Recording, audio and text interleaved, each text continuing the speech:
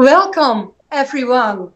Also on behalf of Apostolis Fotiadis, with whom I organized this webinar. Welcome to all the speakers that we have, very interesting speakers with a lot of expertise and different backgrounds, and also to the audience. I just heard that we have over 300 people who have registered for this webinar, so this also shows how much of interest this topic is. And let's hope that we have an effective webinar with common solutions and answers at the end of the webinar, or at least steps, a first step on our way to find common solutions.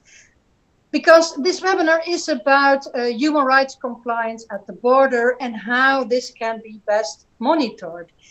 Since we have common rules on controlling the border, safeguarding human rights compliance has been an issue, an important but also delicate element, always part of the debates. And this is logical, of course, because since the border controls that we have, even before the common rules, there are this allegation of pushbacks, persistent allegations, which means that people do not have a right to asylum, can run the risk of refoulement, and also, well, sometimes are treated not with human dignity. So these are important fundamental rights that are at stake at the moment that the border control is not operated in line with our fundamental rights. This is not a theoretical exercise, unfortunately. We have these reports time and time again. I had a report on that in the Parliamentary Assembly of the Council of Europe last year, which was adopted with a large majority, with a lot of recommendations. But also now in the European Parliament, the Schengen Scrutiny Group, for instance, is very critical towards the allegations and urging the Commission to do its work on controlling this compliance with fundamental rights. Member states themselves are responsible, of course, for this compliance, but FRONTEX, an agency with a mandate to support the member states, has a responsibility as well in their own operation and also in how it supports and advises the member states in controlling the borders. However, there are still there are improvements during the years in legislation. We see more attention for fundamental rights. We see the fundamental rights officer. We have a complaint mechanism. But still, we hear a lot of problem issues on the ground. And this is what we want to focus on today. So not everything that goes well, because there are also many things that go well.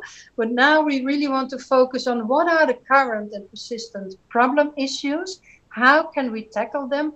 What is actually needed? What improvement, what additional instruments in order to make sure that we have a good, independent, transparent monitoring of the human rights compliance, both by member states and by FRONTEX. And maybe we can find, and we will do that in the second panel also, to see, do we need a new instrument? Do we need external bodies tasked with monitoring? And if so, how could improvements exactly look like? At the time of planning of this event, which should be a cozy event in the Parliament with only 20 people attending it, we could not foresee that it was so timely, as the COVID-19 measures are also very challenging for this issue, of course, with the closing of the borders, so many measures member states take in order to protect their society. But at the same time, when we planned this event, we already had a lot of occasions that urged for this event. The upcoming new pact, for instance, which may also require good mechanisms for monitoring. Think of new border procedures, for instance. The revision of the Schengen evaluation and monitor mechanism, which actually really looks at improvements specifically on fundamental rights compliance. But also regarding FRONTEX, which has increased immensely in capacity, but also in its mandate, including on returns in operations abroad, which also, of course, shows that that needs to go hand in hand with safeguards in better monitoring of human rights compliance. So I think we have a lot of reasons, and this is also why there's so much interest, I think. So without further ado, I would like to start with our first panel. My idea is to introduce each speaker just before they start speaking, so that it's still fresh in the minds of the audience. But everyone has a great experience and expertise. This first panel has the objective to map the current gaps and the problem issues with fundamental rights at the border. And we have expertise from an investigative journalist and researchers, Apostolis Fotiadis, with whom I got the idea of organizing this. He will present his research that he did in different spots where FRONTEX was operating, and he drew some conclusions on what he found, how FRONTEX operated, and how it cooperated with the member states. And after that, we will give the floor also the perspective of the EU Ombudsman, who did a lot of research on complaint mechanism, on accountability of FRONTEX. And after that, the second part of this first panel is more general, not only on FRONTEX, but also member states, what is happening at the border, and what are the factors playing a role that make it so difficult to have access to monitoring and to have access to legal redress and accountability. But first we start with Apostolis Fotiadis. You have the floor. Hello, everyone. First of all, thank you, Mrs. Strik, for taking the initiative to bring us all together here to discuss the issue. My intention is to go quickly through some facts and put the picture together on which we can then try to discuss how adequate and efficient the current system is, and follow-up speakers could discuss what the improvements can be on this situation. FRONTEX is expected to monitor operations it organizes on the field, as well as the return operations it coordinates and co-finances. And it's expected to provide an effective mechanism, as this is written down in the Returns Directive.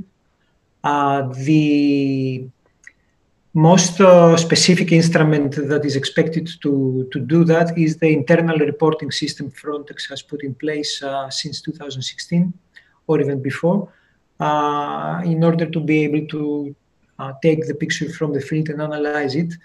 Specifically, the instrument, the most specific instrument is the serious incidents reports, which the escorts or the deployed personnel is expected to file when something isn't going as expected or is not normal. Now, if someone goes back a few years and looks into the coordinated returns operations and try to figure out how much this reporting system has delivered, the numbers are quite surprising. From FRONTEX's own documents, it occurs that in 2017, for 341 flights, there was no serious incident report submitted from any escorts, although there were reports submitted from the monitors. FRONTEX is asking to follow up, to join the flights and follow. There were almost 100 reports from monitors during the first and the second semester of the year. In the next year, in 2018, there's 345 flights coordinated or co-financed by FRONTEX. All types of flights FRONTEX is involved with. I'm not going to get into the specifics now. There's 2 serious incident reports filed, although one notices that both of them are about incidents in which escorts were attacked by returnees. In the first semester of 2019, there's 163 return operations coordinated. And again, there is no serious incident report filed. Although there is about 94 reports submitted by forced return monitors during the time, and one complaint regarding a possible refoulement. Now, if someone puts these numbers together, it also notices that the number of flights being monitored, which means there's a physical presence of a monitor on board, is gradually but consistently increasing, which means that Frontex is actually taking seriously to make sure that there is a monitor on board on most of the flights, and it does its best to increase the presence of monitors. If somebody takes these numbers as they speak, for what they speak, then we almost discuss here about a near perfect picture. There's no things going wrong, since there's almost no serious incident reports. Monitors are present, they file their reports. We don't really know, we're not able to know what is included in the reports, since they are not public in any way. But there's no noise on the side of Frontex, measures being taken or concern being expressed about the content of these reports. Now, in the very few occasions that the outsiders have an opportunity to look into the system, the picture changes. In one occasion of a CPT monitoring of one flight from Munich to Kabul in Afghanistan on August 14th, 2018, for which no serious incident report was filed, we read in the CPT findings that a person on the flight was molested by the escorts, and that extreme force was used to contain the incident that had occurred. One of these rare opportunities to look into the system are the observation of return operations documents the fundamental rights officers files to the administrative board of Frontex, which are internal documents. Some of those exist because of access to document requests. For the document regarding the first semester of 2019, and only the paragraph that concerns the use of force during return flights, there's a few bullet points. The evidence is still very thin. It's just a digest of the monitor's reports. And on this one, someone can read about several reported cases in which the applied means of restraints were not considered necessary by the monitors, or either legal or proportionate, as defined in the Frontex implementation plan of the flight. In some cases, the monitors expressed doubts whether the means of restraints were used in accordance with the principles of necessity and proportionality, or whether they were reasonable concerning the situations.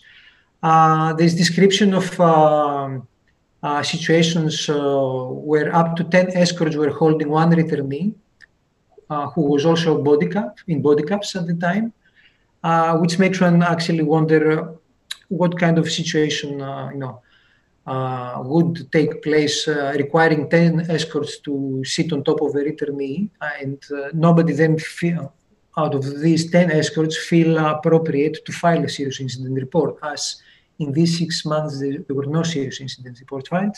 There's a few other details, but in order to save some time, I will skip them.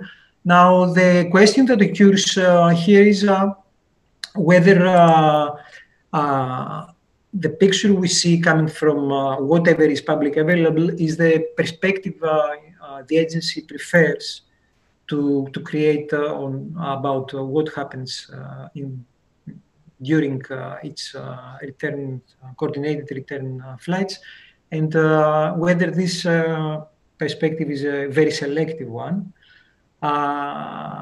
This is a question that is very serious and needs to be addressed. It also connects to how the executive director of Frontex uses the absence of serious incidents reports as a very strong argument against people that move to bring questions to the table on how appropriate and effective the system is.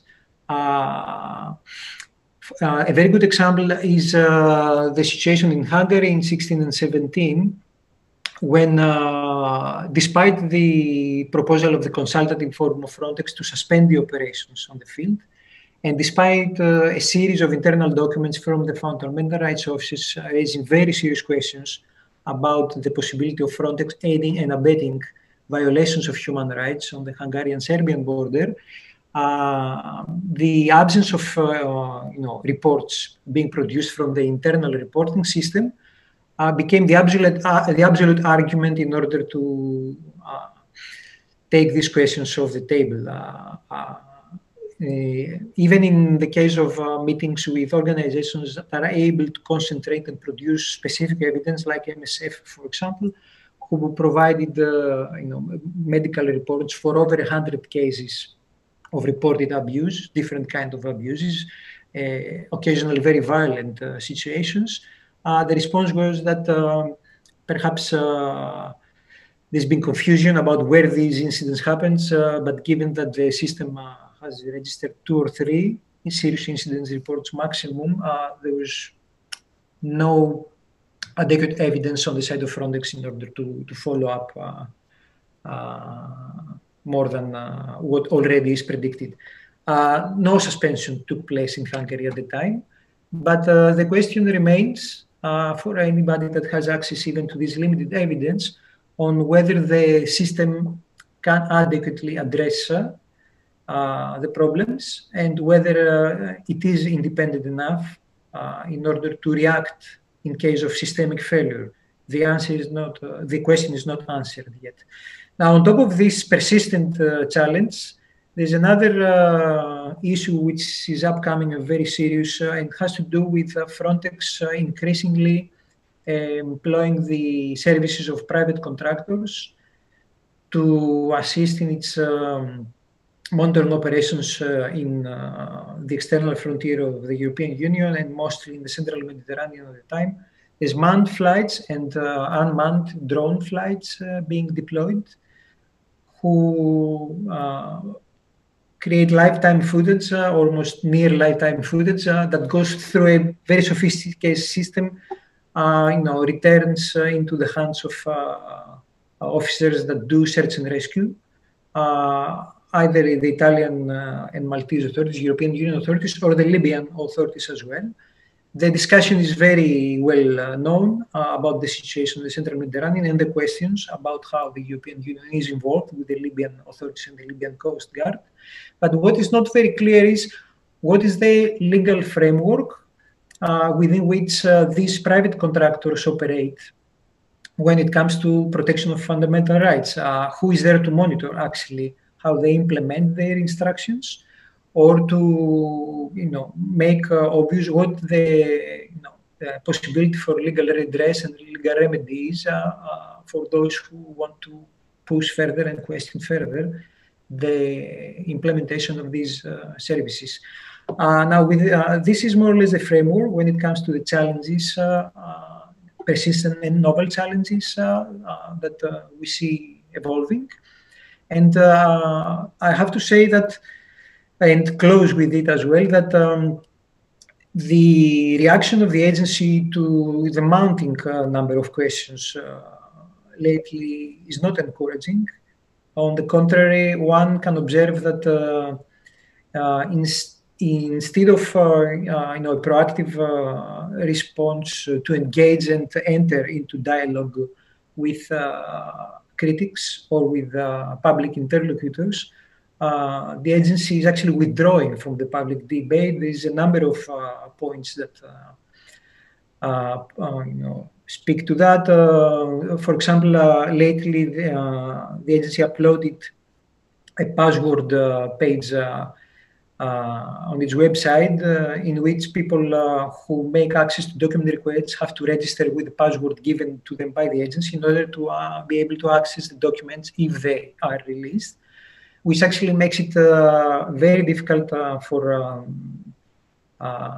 transparency activists who had organized web pages to help people do access document requests actually keep helping in this way, or who make it will be done in 1 minute actually, if you're, or make these documents permanently publicly available, so for other researchers or journalists or transparency activists to use them in the future.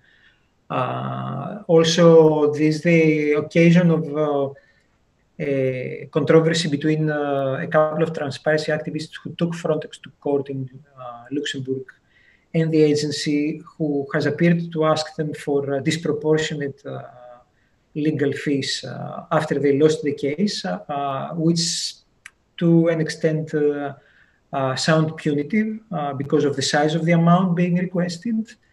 And finally, there is the event of April 15th, where Frontex decided to ban tracking of the contracted flights doing monitoring the central Mediterranean from flight tracking websites after a very, very serious incident that occurred during that day. So the general impression is that the criticism is not accepted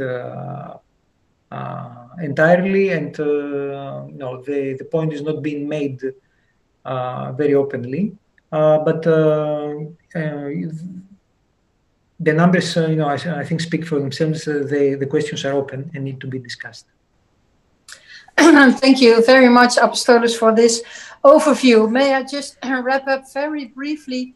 What you actually describe, what you found out in your research, is that there's a big discrepancy between what monitoring groups observe as violations and the conclusions by Frontex, and also that urgent calls from the Consultative Forum, which is also a kind of monitoring body, and Annelies will explain more about it, also has not been followed up, requests to suspend operation.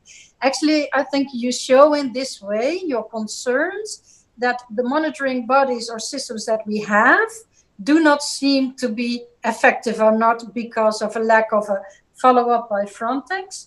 Furthermore, you express your concerns about private contractors and the fundamental right compliance, and you give some examples of which it seems to be the case that more criticisms leads to withdrawal from the public debate, from less transparency.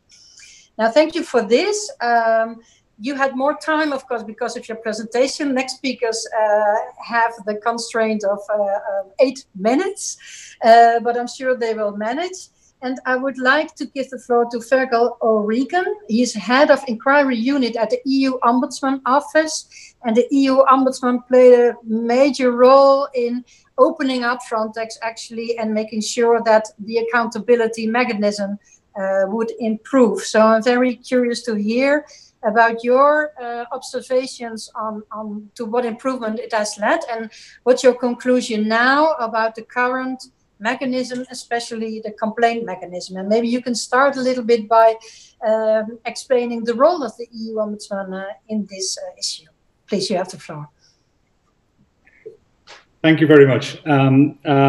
First of all, again, thank you for your efforts, especially given the fact that you've had to, let's say, reorganize the conference and put together the technical elements to allow us all to speak. So I thank you very much for that.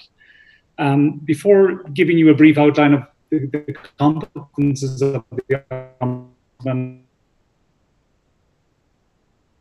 has tried to achieve as regards Frontex and ensuring the respect for fundamental rights. Let me just maybe underline the context that we're facing at the moment. It's particularly important that the EU at this point in time in its history is consistent with our shared values and principles, our fundamental rights, which are common to the member states. We have to ensure that, especially at this time of crisis, that we show our best selves and that we are consistent with these principles that establish what we are as a union. In a context where there is significant tensions regarding the control of immigration on the one side, and also the respect for fundamental rights. And if persons and entities are going to operate under an EU flag, we must ensure that they are in compliance with our shared values and principles. The European Ombudsman has a mandate to control whether all EU institutions, bodies, offices and agencies, with the obvious exception of the comply with principles of good administration.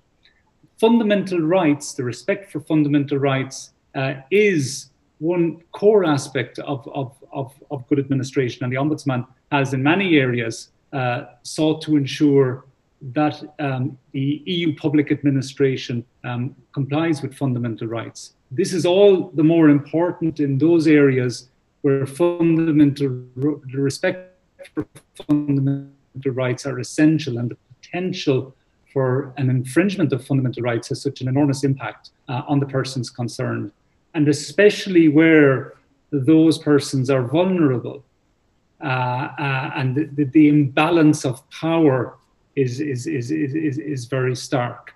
The Ombudsman in that regard, I think, has a very particularly important role. I mean, the courts always are a backstop to legality and a control on the administration, but courts are heavy mechanisms of control. They take a long time, they take a lot of money, and particularly those persons who are the most weak in our society very often don't have real access to courts, even if they have the right to have an access to court. Whether they actually do or not is debatable, given the nature of that of the system of judicial control.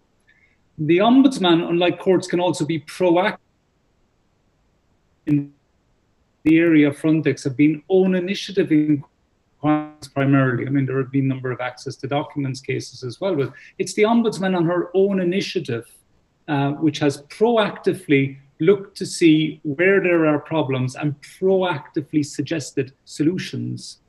In that context, let me underline, the Ombudsman has no binding power. The Ombudsman can't order the institutions to change their more. Let's just go back to where we were when Emily O'Reilly issued her first special report regarding FRONTEX. We had the 2011 regulation. We obviously had the obligation of compliance with the Charter. We had the Code of Conduct, the obligation of the Code of Conduct, and we had the Fundamental Rights Officer. But the Ombudsman proactively, looking at her experience in other areas, and primarily referring to her experience with the EIB, recognized that significant improvements were needed in order so as to make effective the respect for fundamental rights. It's one thing to have it in the law. And there's no doubt the law exists. We have a duty to respect fundamental rights, but are they respected? Do we have the mechanisms in place to ensure that they are respected? And the Ombudsman was able to go to suggest improvements going beyond the 2011 regulation to create a complaints mechanism.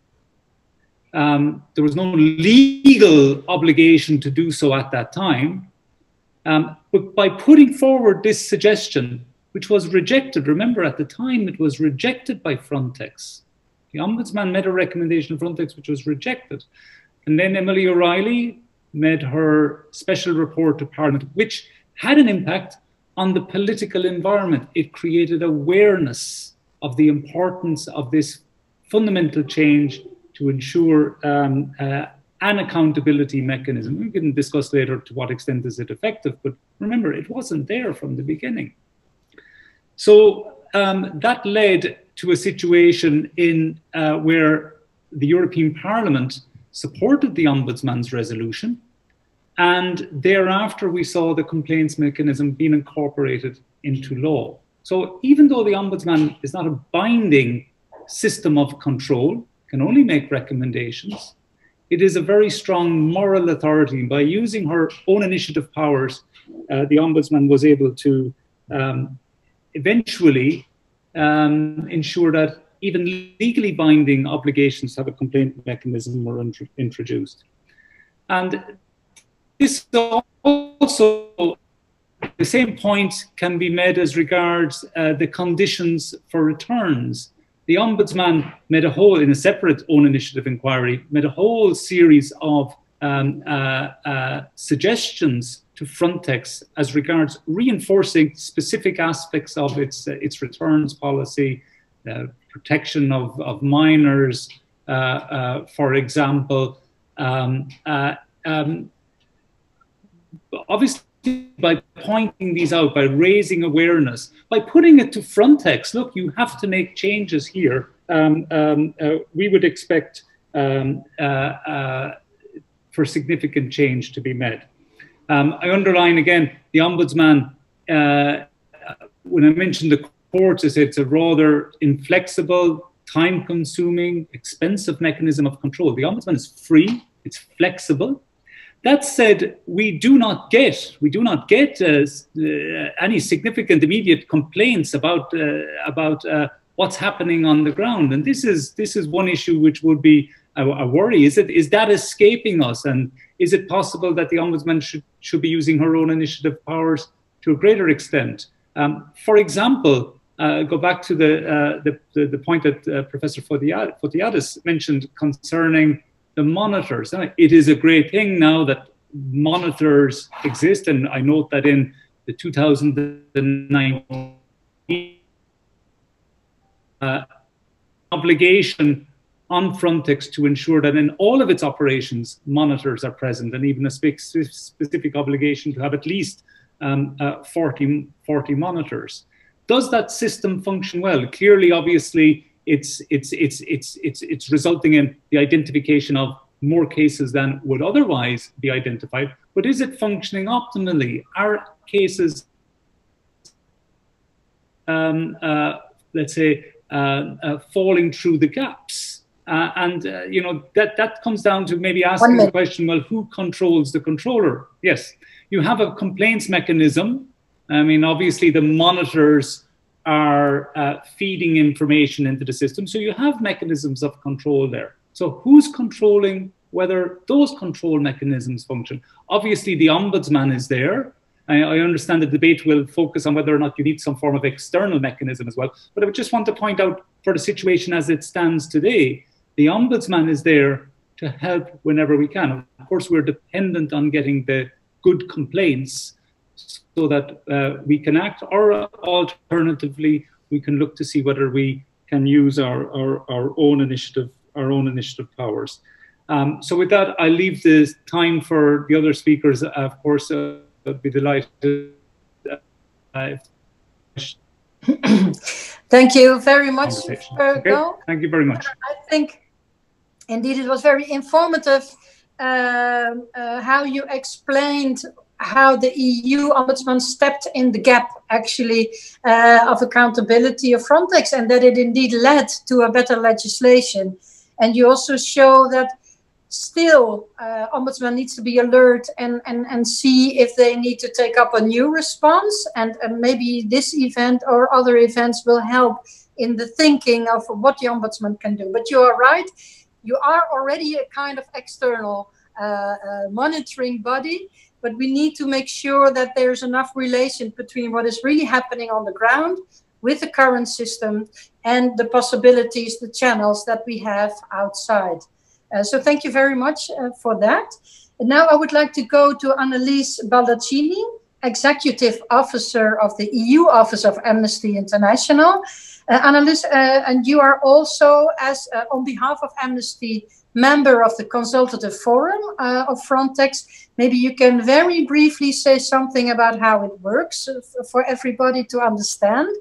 But you also go focus on human rights defenders, so actors, NGOs, other actors who do want to play or try to play a monitoring role, and the problem issues that they encounter while doing their work. And maybe then from your contribution we can select some factors that may play a role in getting a good, effective monitoring system.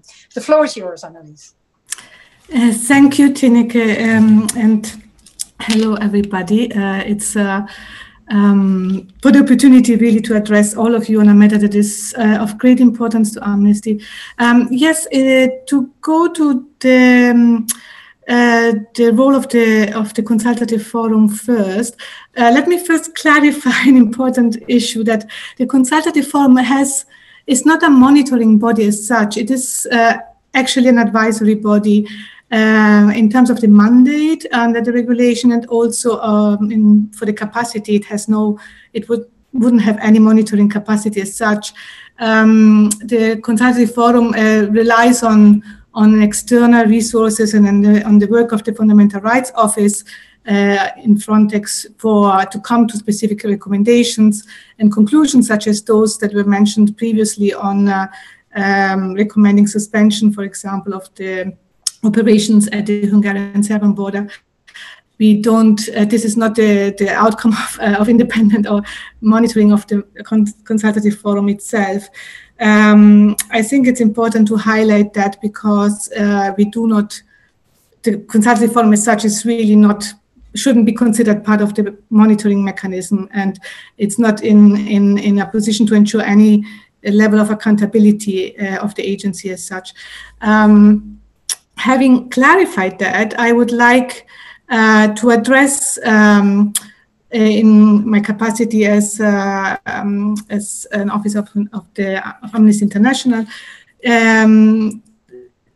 to flag some of our research, and particularly on the impact of European migration policies' excessive focus on border protection, which is evidenced, amongst others, by an increasingly bigger and more powerful European border agency, and the difficulties and challenges this poses for civil society and human rights organizations, including in undertaking monitoring of what is happening at the borders.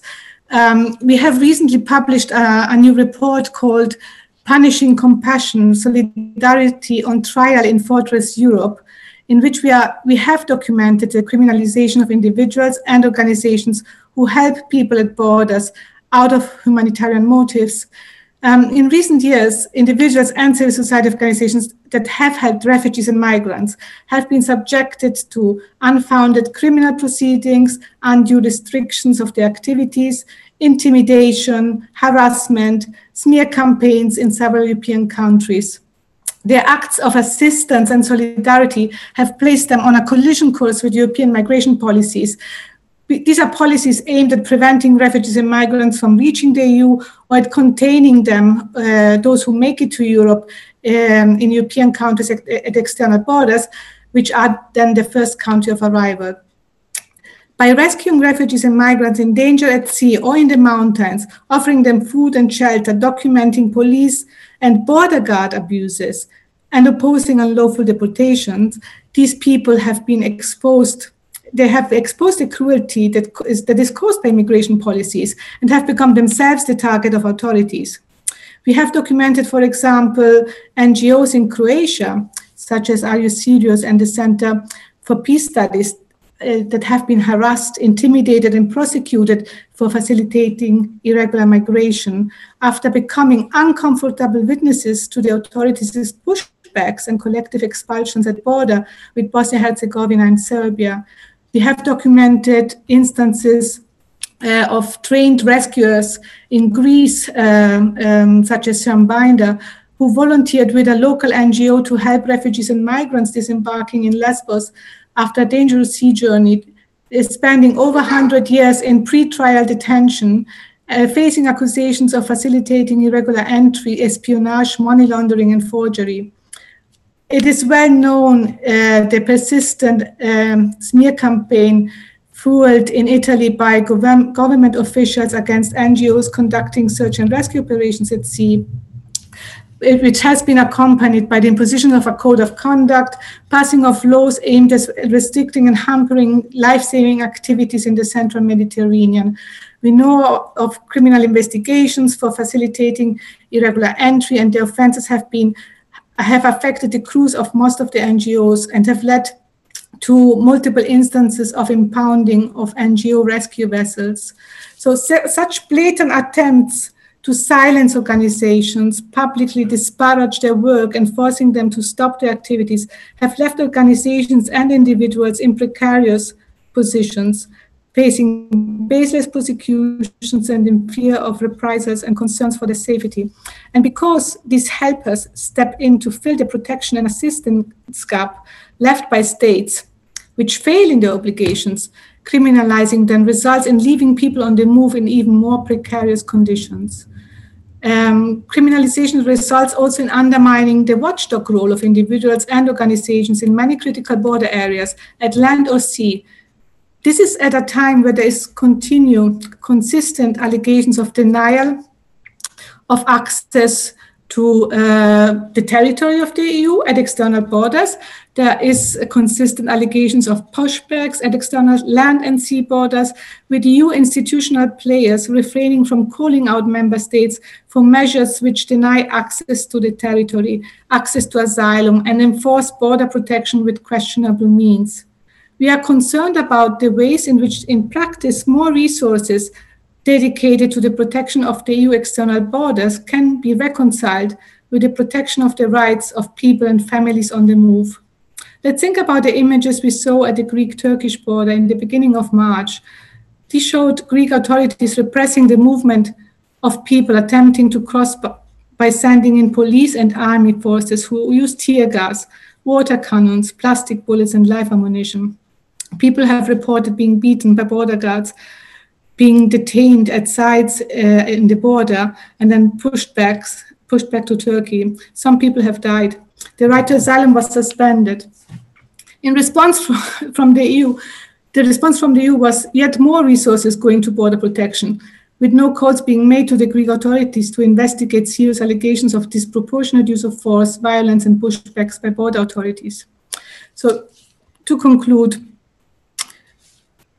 there should be acknowledgement that individuals and organizations on the ground in many countries provide key services to asylum seekers, to migrants, including, for instance, rescue services. They fill the gap of governments which are failing in their obligations. Their work should not be criminalized, but enabled and protected. We would like to see a lot more transparency and accountability built into the management of European borders, including through assets and resources deployed by the European Border Agency, by FRONTEX.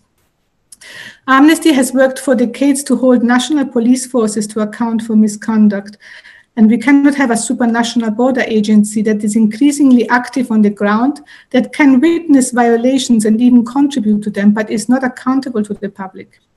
We would want states to put in place robust and independent monitoring mechanisms at their borders and in the green border area in order to increase police transparency and accountability. As a start, they should, for example, respect existing national monitoring and accountability mechanism, including, for instance, the offices of the ombudsperson, allowing for public and institutional scrutiny of national migration policies and practices.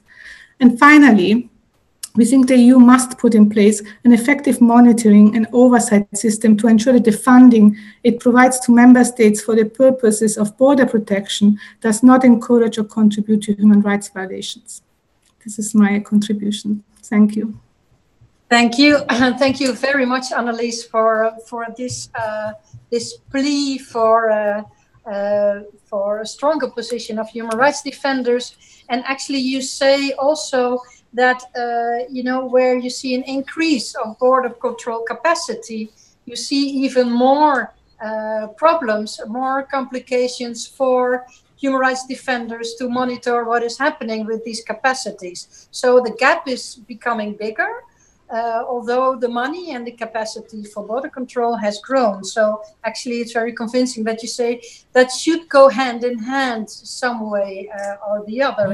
And the Commission should also make sure that this is happening in the member states. Thank you very much for this position, and especially thanks, of course, because you were prepared to step in on such a short notice. Because Sergio Carrera, who was originally invited, had family circumstances that he had to cancel. But I'm very happy with your contribution, Annelies. Then we go to the last speaker of this first panel, and this is Catherine Woolard, Director of ECRA. And you are going to dwell on more the general picture, actually, of the current gaps in accountability, responsibility, both on the political level, but also on the legal level. What possibilities are there to hold the agencies and the member states accountable? The floor is yours, Catherine. Yes, thank you very much for the invitation. So I'm going to run through the existing internal and external accountability mechanisms, and I'll comment on both the flaws and recommendations for improvement when it comes to each of these existing accountability mechanisms. So if we go down, let's start with the internal side. We would highlight the Fundamental Rights Officer. The position of Fundamental Rights Officer exists within FRONTEX. This is something that is essential. With the latest mandate change, we've seen an increase in resources for the Fundamental Rights Officer, including the creation of a Deputy Fundamental Rights Officer position and the creation of fundamental rights monitors. Nonetheless, on the other side, there are long-standing questions about whether the Fundamental Rights Officer and the team there has adequate resources. And I think this relates to the point just mentioned about needing to have proportionate investment and proportionate monitoring capacity, including internally. So since 2015, we've seen a doubling in size of the staff and the budget of FRONTEX. So I think that would require a larger increase in the internal fundamental rights capacity. Secondly, there is a question about the independence of the Fundamental Rights Officer, given the organisational positioning of that role and a certain dependency on the management of FRONTEX. Again, the recent mandate change included useful language on ensuring the independence of the Fundamental Rights Officer, but there have been concerns recently, particularly linked to recruitment of the new fundamental rights positions. And second mechanism to mention, the complaints mechanism. This has already been referred to by other speakers. This has also improved, and I think it's improved very much due to the actions of the Fundamental Rights Officer. So we see more clarity in terms of the roles, the timing, the actions required following complaints. We see a responsibility for omissions as well as actions, and also a certain amount of follow-up required from member states when their personnel are subject to complaints. Nonetheless, on the side of weaknesses, there's also a question about independence of the complaints mechanism, given the strong role of the management of FRONTEX. And I think there's an ongoing question about the reality of an individual complainant actually being able to access the complaints mechanism, given who we're talking about, the quite vulnerable people who, for a variety of reasons, might struggle to access such a complaints mechanism. Moving down, the consultative forum has been mentioned. I would classify it as an accountability mechanism, not a monitoring mechanism, for the reasons explained by Annalisa.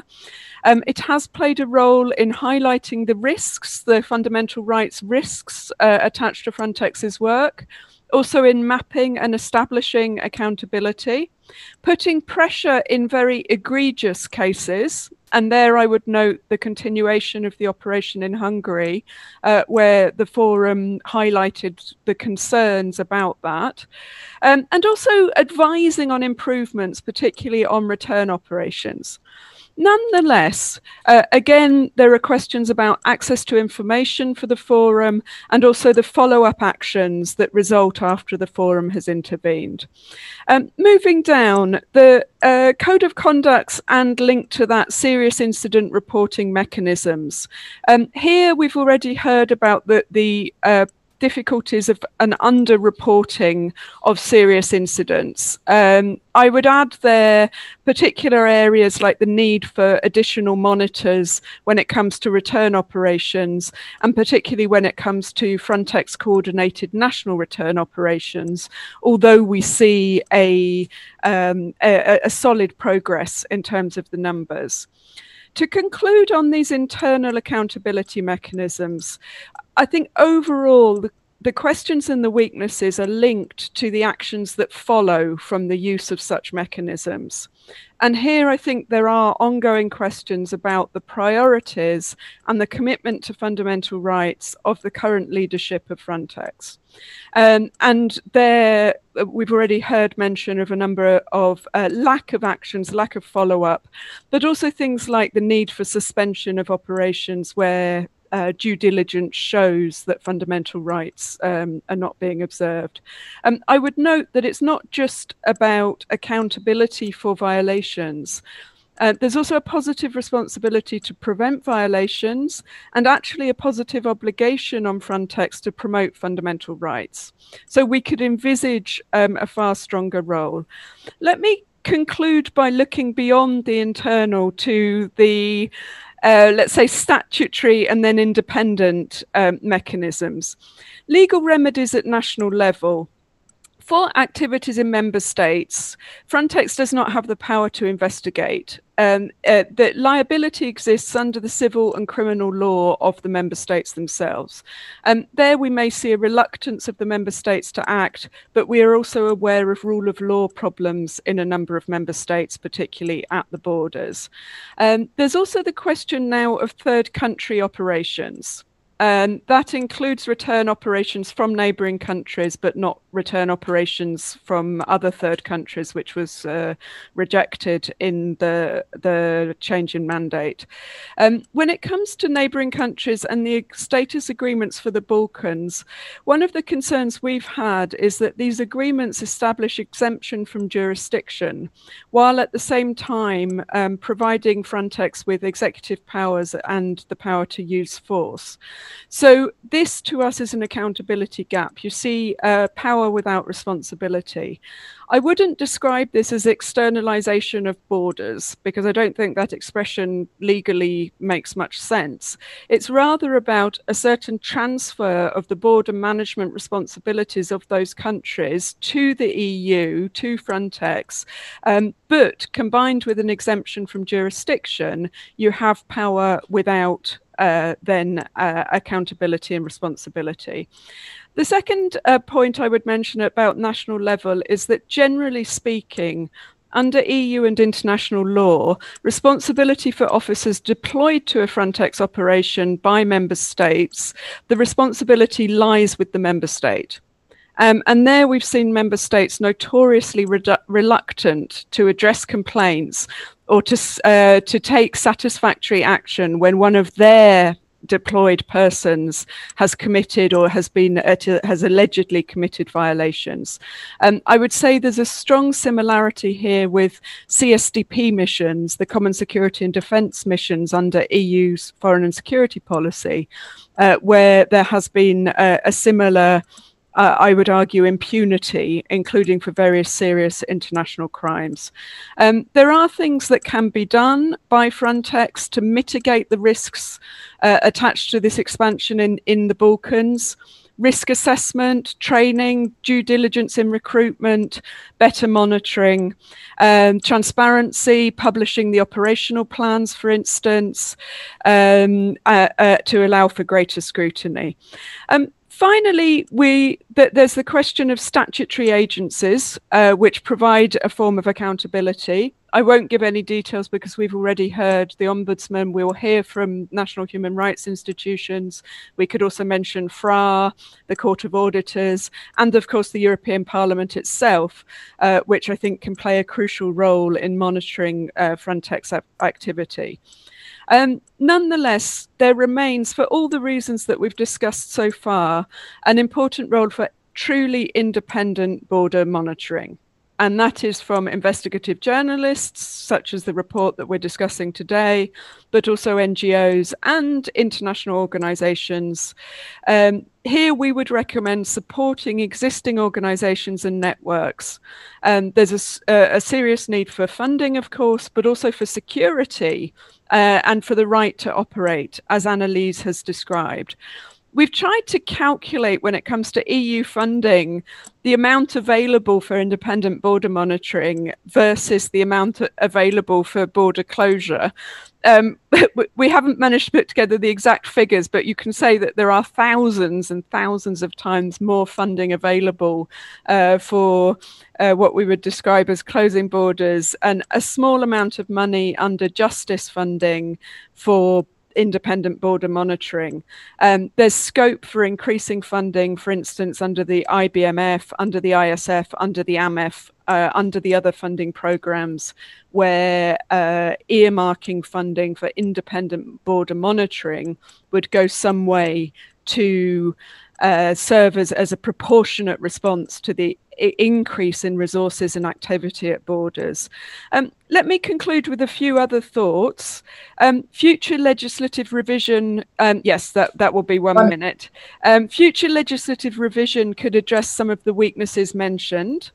The European Commission could play a stronger role, including using the provisions it has for evaluation of FRONTEX and using the Schengen evaluation mechanism for more robust assessment of fundamental rights violations at borders. Within the funding, there's also the question of the Common Provisions Regulation, which opens up the need to apply and implement the Charter of Fundamental Rights as a condition for receipt of funding. And finally, the question here is also about a change in policy direction. In recent years, policy has focused very much on prevention of arrivals, focusing excessively and disproportionately on preventing people from crossing borders. The Pact offers an opportunity to change direction and put resources back into building up asylum systems, into EASO to ensure that it is also functioning and making asylum work. And other policy constituencies, I think, can also be mobilized to look at that because Frontex expanding into accession and external policy is also something that creates parallel policy and may undermine policy in those areas. Thank you.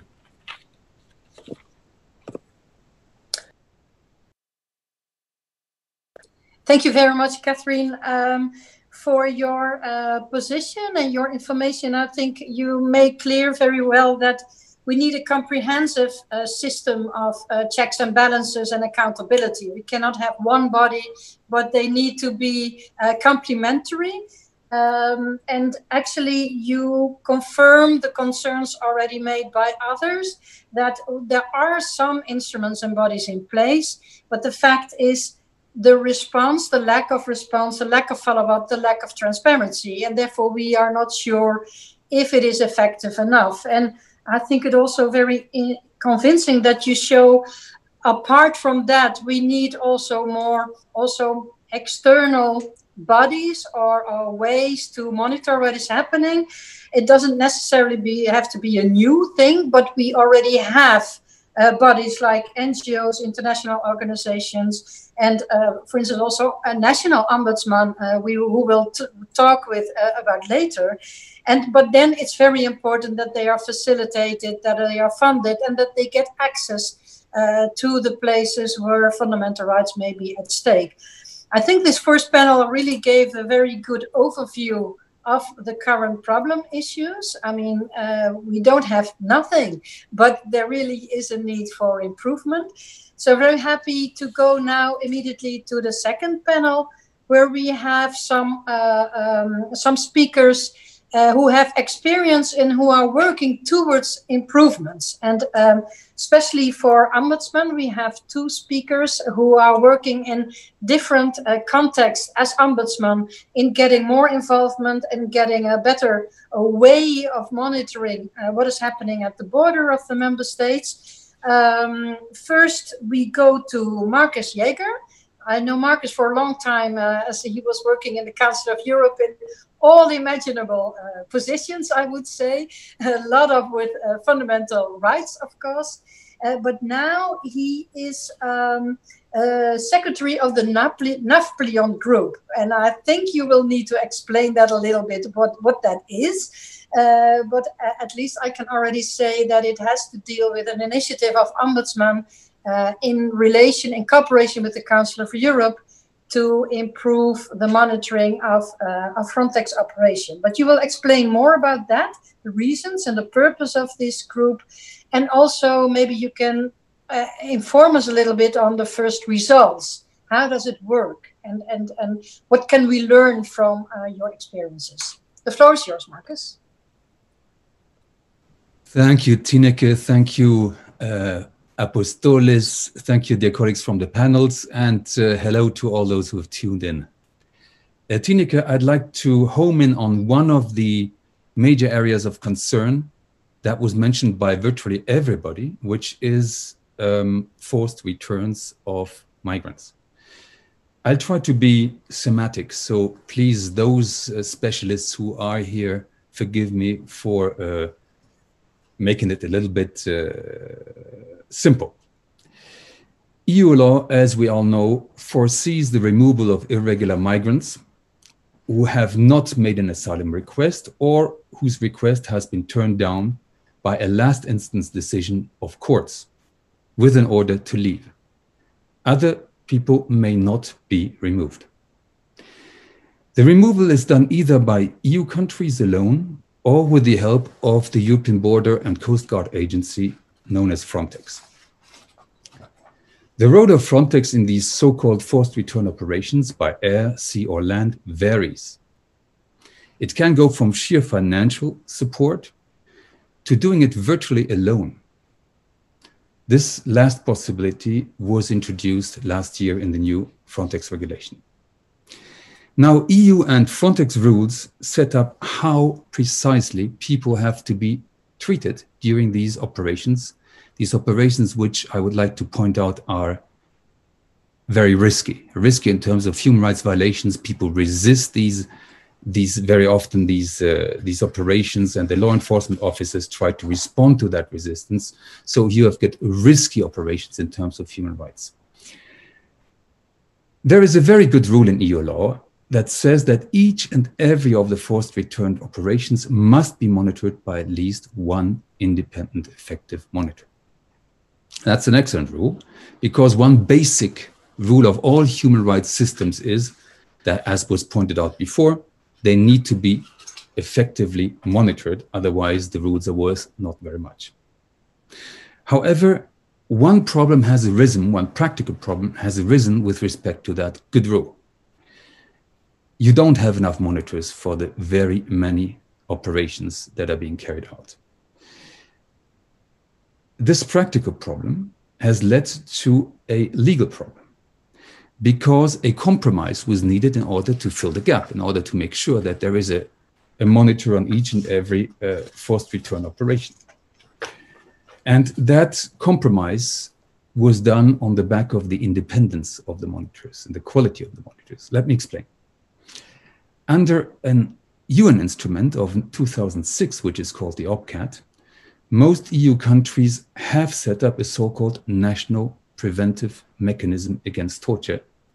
These are state bodies established under the law and often under the constitution, with strong competences, strong independence. These are some of these bodies that Catherine has pointed out exist.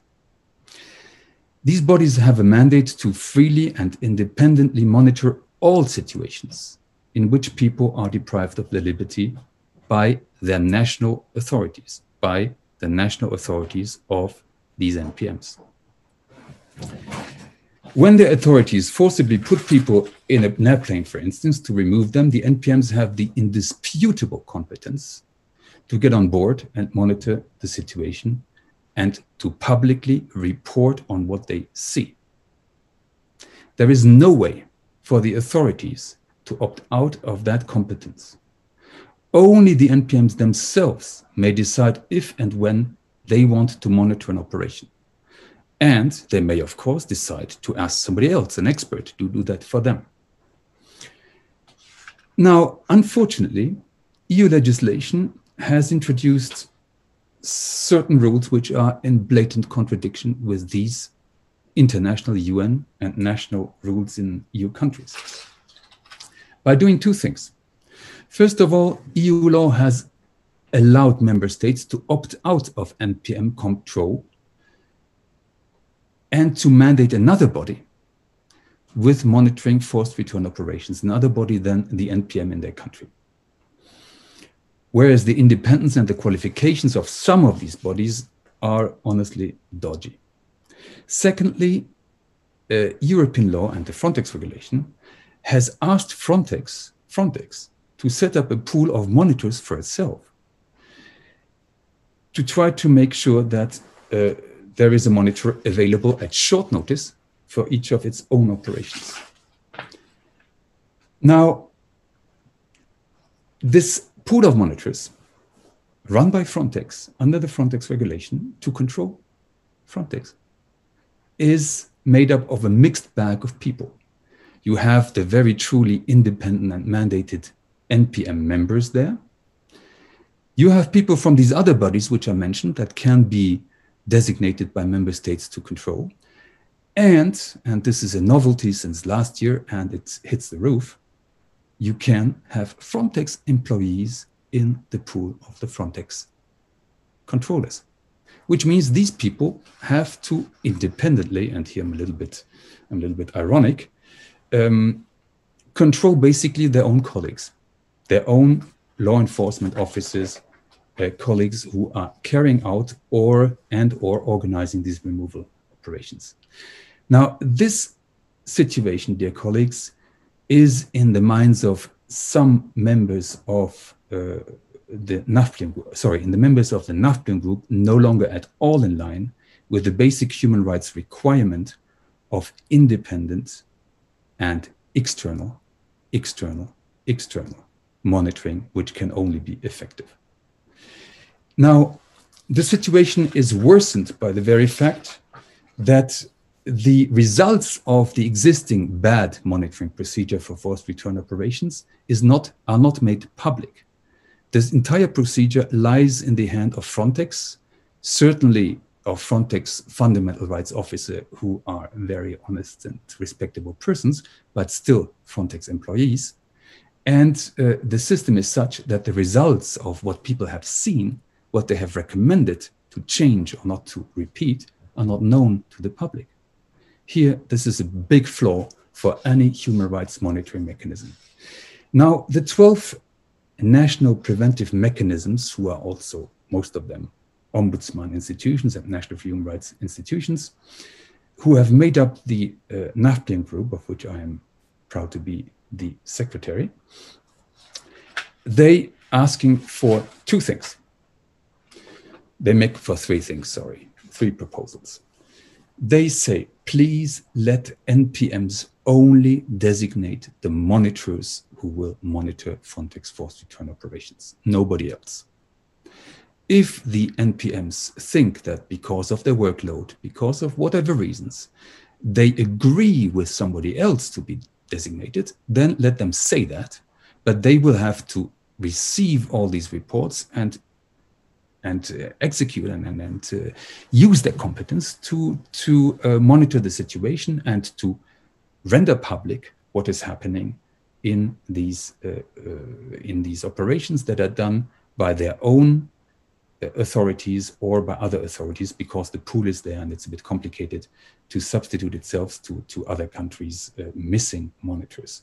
The second thing that is asked for by the members of the NAFPLIM group is, please let the NPMs run the pool, run the procedure, run the process. Let them run the monitoring system. They are the ones who should receive commonly, jointly, in a mechanism to be set up and which is easy to be set up. Jointly, they should receive all the reports, analyze the reports, and jointly make recommendations to the various authorities and to Frontex how in the future to avoid human rights violations and ask for the responsibility of those, accountability of those who may have missed target, if I may put it this way, in the past. And thirdly, something which, again, Catherine pointed out, and lastly, is please pay for it. Because if you have a monitoring system, it costs a little bit, it's not expensive. These are existing mechanisms, but please reserve the adequate amount of money for such a system so it can work. Thank you. Thank you very much, Marcus, for this very clear presentation. And your three recommendations, I think, are crystal clear. Actually, let the NPMs rule the monitoring of Frontex. Thanks for that. We now go to Debbie Konar, Debbie is Secretary General of the Network of National Human Rights Institutes. And it's interesting that I think there's a lot of overlap if it comes to the Ombudsman and National Human Rights Institutes, right? But I understood that your network is creating a pilot more on monitoring member states' border control if it comes to fundamental rights compliance. And it's not only dealing with returns, but also, well, access and how people get also access and to asylum and the guarantee of non-refoulement. So I'm very happy that you are prepared to explain a little bit what you are doing, and maybe you can also explain if you have already some experiences already made. Thank you. Thank you very much, Tineke. It's a real pleasure to be here and speak with such distinguished panelists, and also to know that so many have signed up for this web conference. As Tineke was saying, I'm here from ENRI, the European Network of National Human Rights Institutions, which are often known more briefly as NHRIs. Now, as Tineke was saying, these are often also ombuds institutions, and Marcus was saying that they often also have the NPM mandate. So it can be quite confusing, the difference between different bodies, and often they're all held in one institution. So I'd like to start off by explaining in brief what an NHRI is and what they are doing in terms of monitoring at borders. I'd like to underline that looking at the title of this panel, yes, monitoring is feasible and it certainly is necessary. And I'd like to finish off with just a few recommendations on how monitoring can be strengthened in the future. So first of all, NHRIs are state-mandated bodies, independent of government, with a broad mandate to promote and protect human rights. So many are ombuds, but what is different is that through an accreditation system, NHRIs are tested each 5 years by reference to international standards, the UN Paris Principles, to ensure that they are independent, pluralistic, effective, and accountable. This means that when it comes to looking for independent mechanisms, these bodies, if they comply with the Paris Principles, will be independent. Second of all, a big difference is that all NHRIs, they not only look at protection of human rights, but also promotion. So this means that, for example, while all NHRIs will be monitoring human rights across the country because they're a national institution, they have an official mandate to advise government, to report to Parliament, and also to report to international bodies.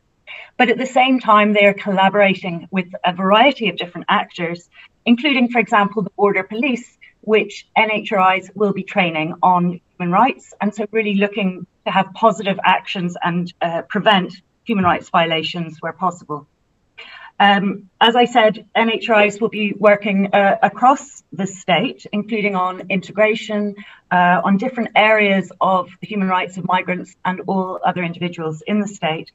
But the Committee of Ministers from the Council of Europe has recognised just a couple of months ago the important role of NHRIs in preventing pushbacks.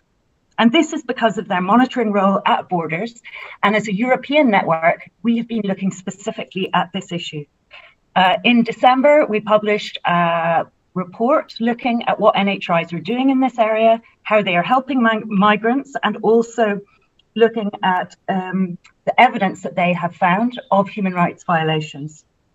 Sadly, as we've heard from other speakers, there is much evidence of pushbacks, violence at borders, practical obstacles to accessing asylum procedures, and the approach, it has been found, is systematic. It is not ad hoc.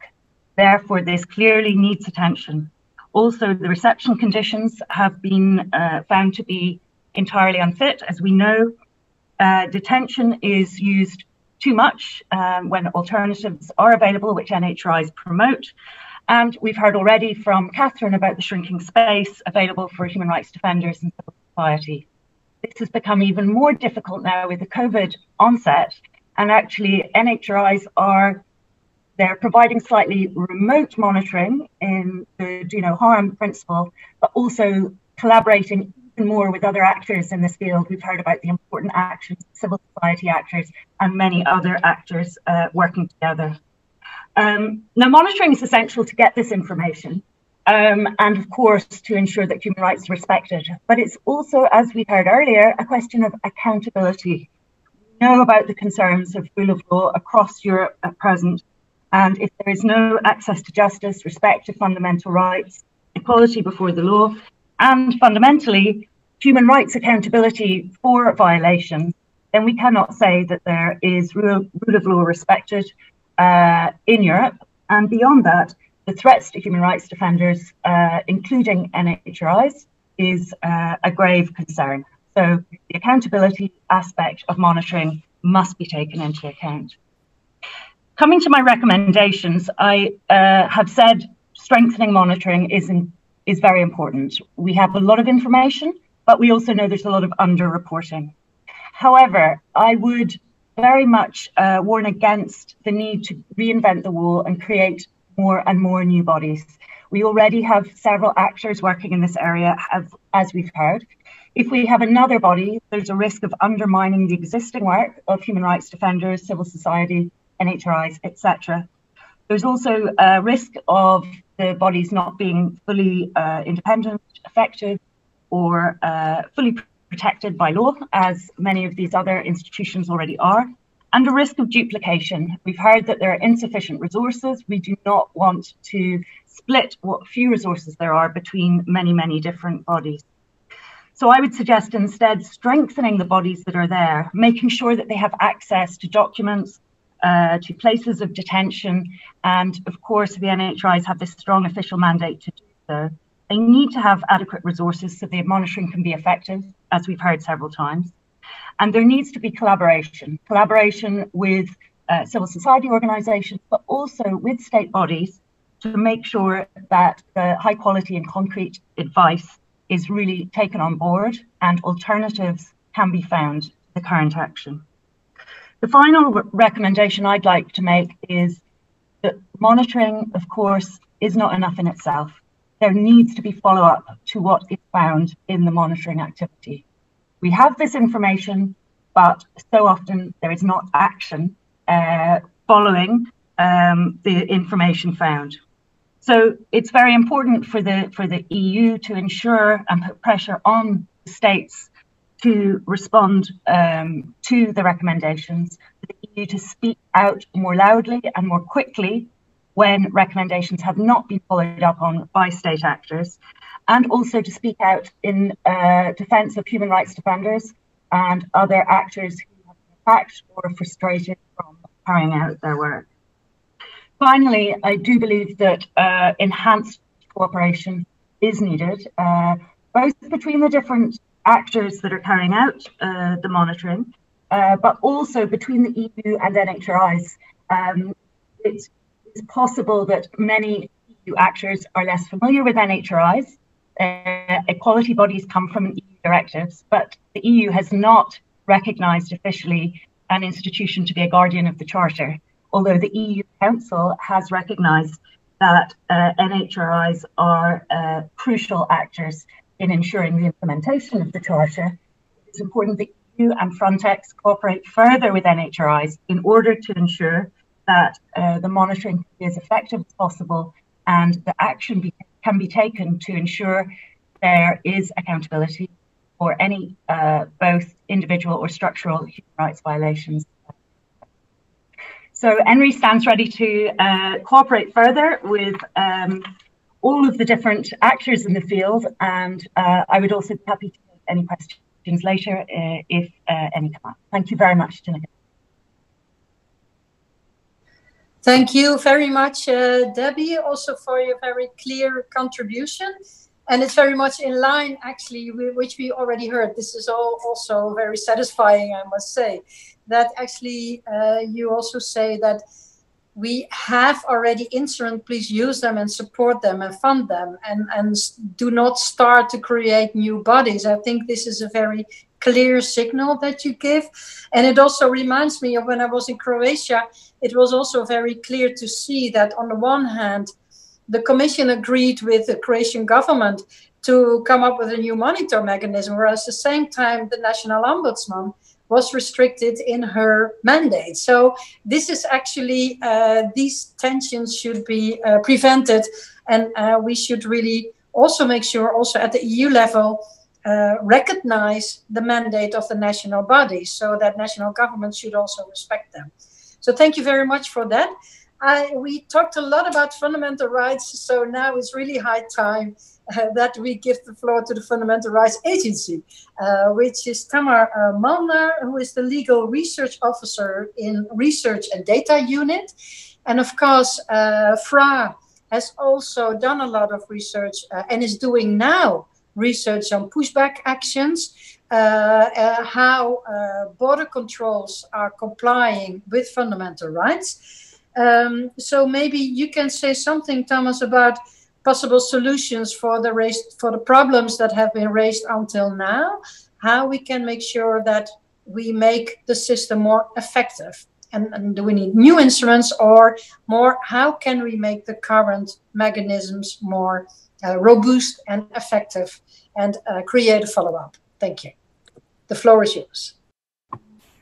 Thanks very much, Tineke, for this opportunity and also the kind introductory words. Dear colleagues in the panel, dear participants online, it's my great pleasure and honor to reflect upon a few issues of great importance that have already been touched upon, mainly monitoring at the borders and accountability of those authorities or public bodies involved in border management, border control issues. First, I would like to zoom out a bit and to have a look at the broader context of border monitoring. Since I will start with the border monitoring aspect, my observations, there's nothing new under the sun.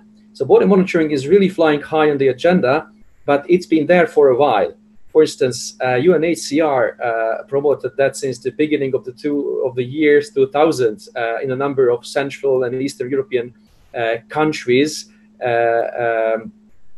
For instance, tripartite agreements, arrangements have been concluded between UNHCR, border guards, and NGOs to monitor border control along the European land borders of those countries, especially in the light of these countries' accession to the EU. So the examples range from Hungary, Slovakia, through Romania, Poland, Bulgaria, Lithuania, and so on. So there have been already some activities in this field. Even there was a joint pilot border monitoring project between Hungary, Ukraine, and Slovakia in 2005. It's quite far in the past, but it was there, called Uzhgorod process, commissioned by the UNHCR as regional representative for Central Europe. And also, when we look at what's happening at the borders, there's already a database covering the Western Balkans. It's run by UNHCR called Border Protection and Monitoring, which is a helpful tool to get data. My next point around border monitoring is that when carrying out this exercise in the EU, it has to cover all authorities and actors exercising public powers. So it's primarily and traditionally member state authorities, border guards, border police, all authorities involved, as well as there's an emerging new actor, FRONTEX, which also needs to be monitored to the extent of its involvement in operations at the borders and in third countries. And how to do border monitoring? This is also an issue which leads us to border monitoring methodologies. There are resources available out there. For instance, again, a code of conduct for border monitoring was adopted in 2004. Already in 2004, at the first regional forum on border monitoring and networking meeting, especially for NGOs. It was called at that time the Trakai Forum. That was the place in Lithuania where this code of conduct was adopted. And since then, in the frame of different activities, such as the ones carried out by UNHCR. Several reports have been elaborated on how to do border monitoring. And even if we take a look at some EU instruments in the EU Asylum Acquis or in the Return Directive, some bits and pieces speak to monitoring, not in the context of borders, but at least in reception centers or detention centers, where important fundamental rights issues are at stake. And even lately, even the Commission acknowledges the importance of monitoring in its recent guidance on implementing EU law on asylum and return procedures in the context of the COVID-19 pandemic. Again, it's not in the context of borders, but asylum and return. But again, the concept is there. And finally, when it comes to methodologies or digging deeper on how to do that and what are the elements of that, academia can inform our pondering and discussions. The accountability and monitoring at the borders is also in the very focus of legal scholarship. Just see, for instance, the latest special issue of the German Law Journal, published like last week, entitled Border Justice, Migration and Accountability for Human Rights Violations. It's exactly what we talk about. When it comes to the, how to say, monitoring and accountability, a clear dividing line needs to be there. So monitoring procedures cannot substitute complaints or accountability mechanisms. Monitoring can help prevent fundamental rights violations, hence less cases of accountability might emerge. And now just talking a bit about the accountability issues. Sure, EU agencies and bodies are bound to respect the EU Charter. It flows from Article 51, Para 1. And the EU, according to the Court of Justice, is a community based on rule of law. So all EU entities need to act in full compliance with those requirements, but still accountability gaps do exist in EU bodies. And how to bridge the gap? Normal EU judicial review, I mean, challenging the validity of EU agencies' actions before EU courts is not a good route to human rights accountability at the borders because of the specificity of the situation. Possible avenues are the EU Ombudsman, and we heard a presentation on this legal avenue, and also the EU action for damages using EU public liability or tort law under Article 340 of the Treaty on the Functioning of the EU. So tort liability of public authorities may be an apt remedy for fundamental rights violations. So how to further close the accountability gaps? Strategic litigation is another, let's say, tool. Then I mentioned public liability claims under Article 340. And also member states' positive obligations have already been mentioned by one of the speakers. And I would reiterate that since they have these positive obligations conferred by European apex courts to act to prevent human rights violations. Then going back a bit to the monitoring issue, it's also key to involve all actors across the board, including independent institutions such as NHRIs. So I fully concur with those statements, as well as NPMs. So not just not only NGOs or the usual suspects, but to broaden the circle as much as possible. Even in some countries, like in Central Europe, the prosecutor's office can be also involved in this activity, where this body has such function of, a general oversight of legality of authorities' actions. When it comes to elements and activities of monitoring, just to pick up on some, like a periodic review of documentation and recording, and the records provided by the authorities, direct monitoring of the day-to-day implementation of protection safeguards, visiting BCPs, and accompanying border guard patrols on site, so to be present on the ground, as well as documenting individual incidents. But it can be also broader, including training exercises on fundamental rights issues. And at the end of the monitoring cycle, a report needs to to be adopted, detailing the findings, recommendations, which should be preferably publicly available. Of course, there are many challenges of monitoring, especially at remote locations, in the woods, in the mountains, far from urban infrastructure, or if authorities' actions occur in the middle of the night. So it's hard to be present and to record incidents and to gather evidence. Two more things I would like to mention. The first is if we cooperate, I mean, not we, but the authorities and Frontex cooperate with neighboring third countries to prevent entry, both authorities should conduct a prior assessment on the human rights situation there. So this prior assessment of the fundamental rights situation is key, based on a variety of sources, to help calibrate planned activities, to avoid or reduce the risk of participation in conduct which could violate human rights. And finally, just to wrap it up, besides ensuring greater transparency of authorities' action, monitoring, border monitoring, can also help identify problems, gaps in training needs on fundamental rights, including, of course, issues to access to international protection. And it serves a structured platform for dialogue among border officials, monitoring partners, NGOs, and other stakeholders. So overall, it's a win-win situation, which needs to be further elaborated on. And my final word, just to link it to your intro, Tineke, yes, FRA is involved in a project of looking at fundamental rights at land borders. We recently published a short joint statement with the Special Representative of the Council of Europe on Migrants and Refugees on do's and don'ts and restating the law. And we've also received a request from the European Parliament to prepare a report on the fundamental rights situation at European external land borders. And we will deliver on that later this week. Thanks for your time and attention. Thank you very much, Thomas, for also the overview actually of the possibilities that we have legally and politically, and also your clear remark that we need to distinguish monitoring and accountability.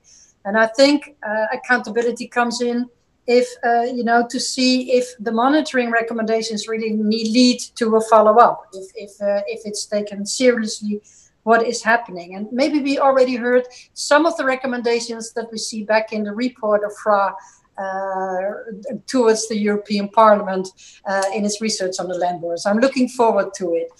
Then now, last but not least, and thank you for your patience, Matthias Eul, we now come to the guardian of the treaty. And we talked already a lot about the Commission. I'm very grateful to have you here.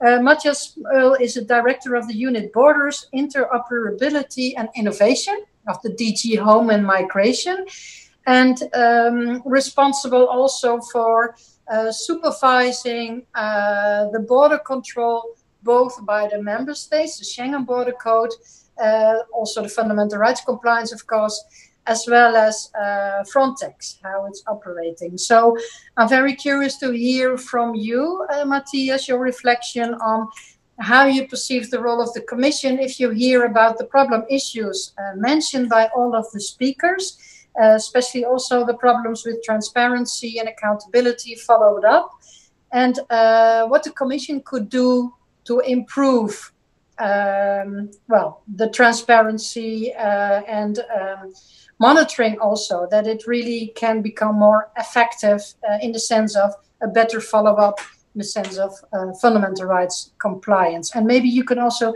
say something about the process currently going on with the Schengen evaluation and monitor mechanism, what we can expect. Thanks. The floor is yours, Matthias. Thank you very much, Ms. Strik, for the invitation. I'm about to say oof after all these presentations, so I will refer to several elements which were made by the previous speakers, but also try to put the legal situation into context from the perspective of the Commission. And starting with this, let me make a very short reference to history. And I think we all have to be aware that fundamental rights within the EU law have taken a very steep development. in a way, they are only in the treaties, in the direct European law since 1999 with the Treaty of Amsterdam and 2009 with the Treaty of Lisbon.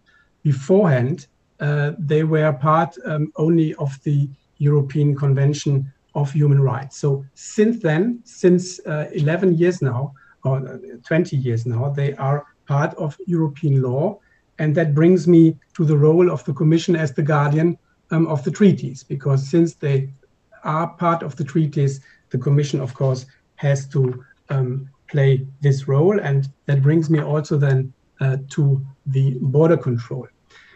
I think it is very important to note that in case of border control activities, and you mentioned that already, the enforcement of the EU law relies primarily on member states. It is not for the Commission, it is for the member states to implement the border management.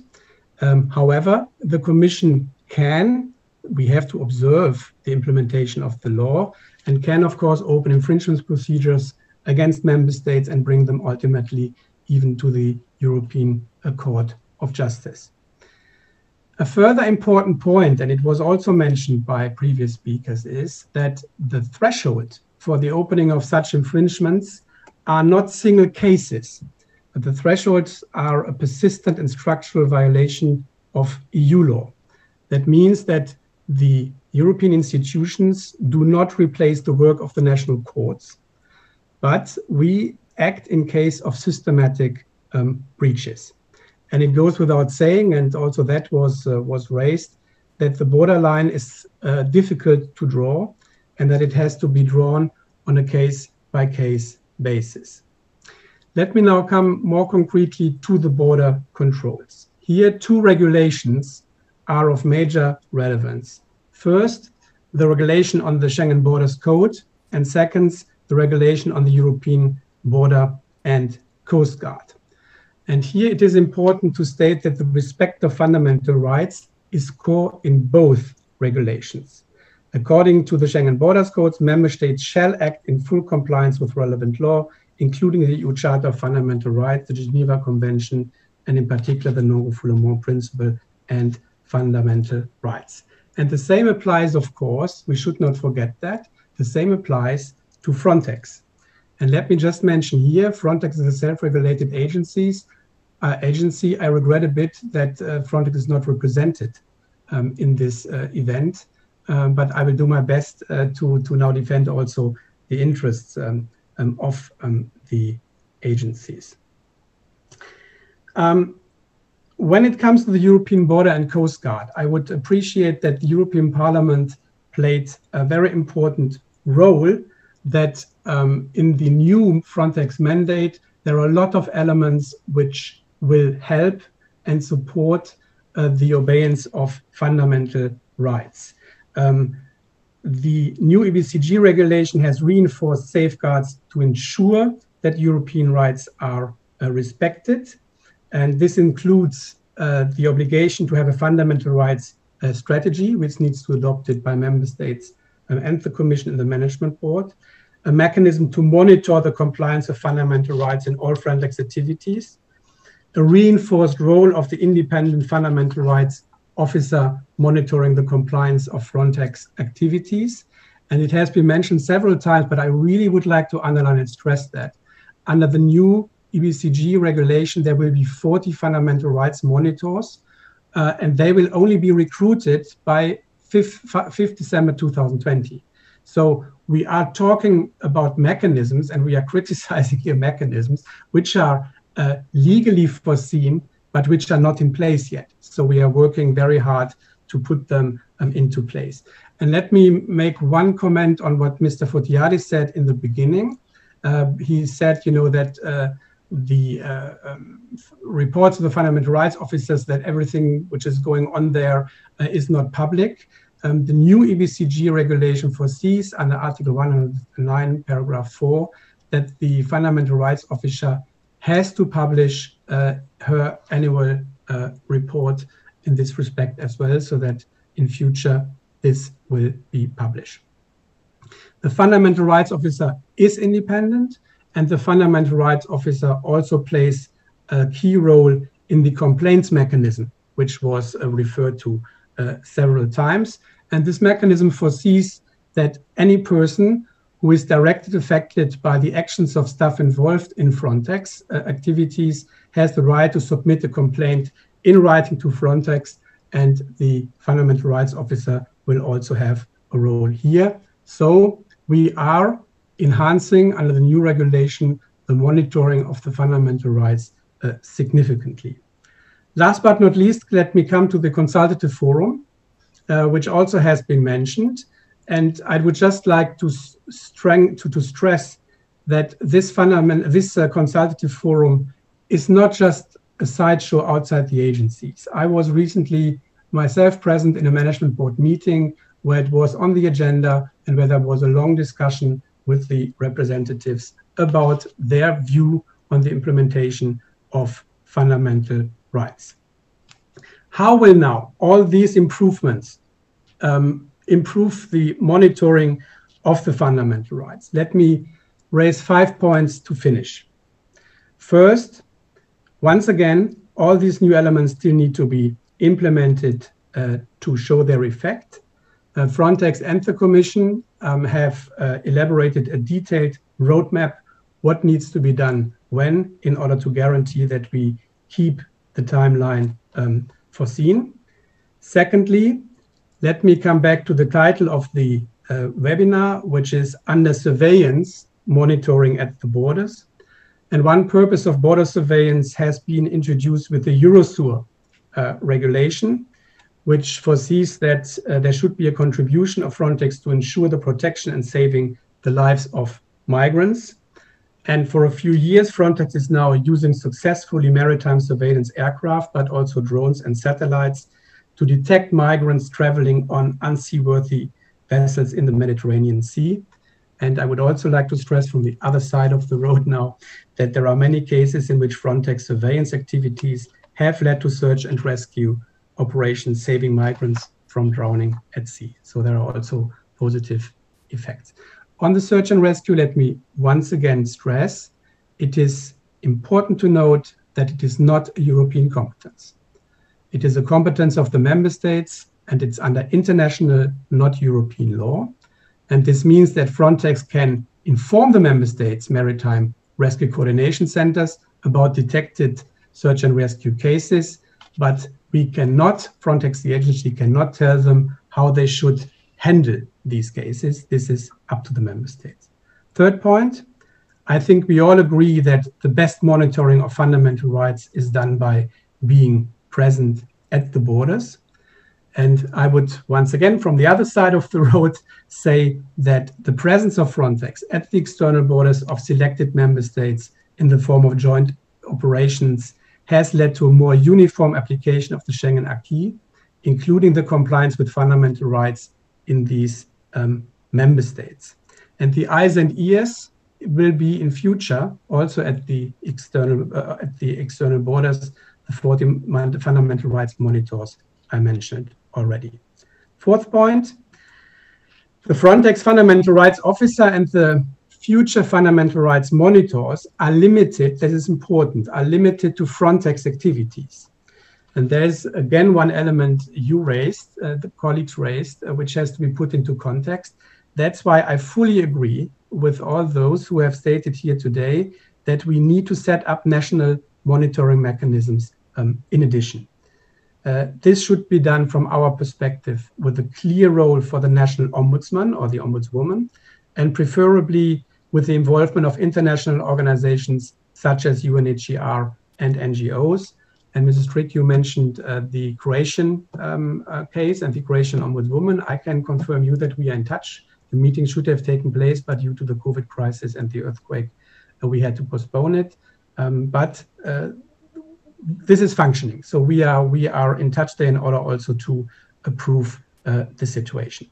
Fifth and last point, compliance with fundamental rights must be ensured not only in the EU member state, but also in neighboring third countries. And for this reason, the European Commission is providing humanitarian assistance to the refugees and migrants in Bosnia and Herzegovina, just to give you one example. So to conclude this brief and telegraphic overview, I hope that I have shown you that we are in the border area in a complex legal situation. I think we all agree, with prior national competences and the European Border and Coast Guard in the process of being implemented, in particular with regard to fundamental rights. But that despite this complex legal situation, the fundamental rights are core in all of our legislation, with the European Border and Coast Guard being substantially enforced by several instruments, including the Fundamental Rights Officer. So let us also see that we implement now what has been agreed. That brings me to your first question in the very beginning. Do we need a new instrument?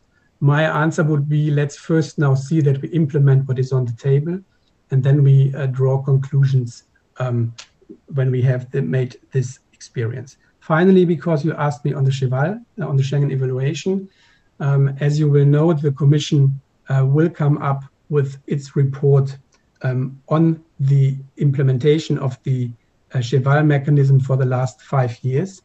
And we will do that before the summer break. It's foreseen for June or July.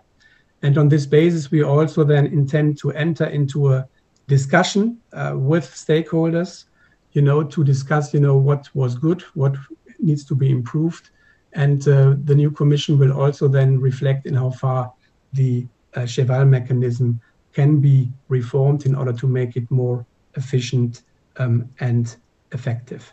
But this will then be certainly a topic to be discussed at one of the future, I wouldn't say webinars, but the future panels.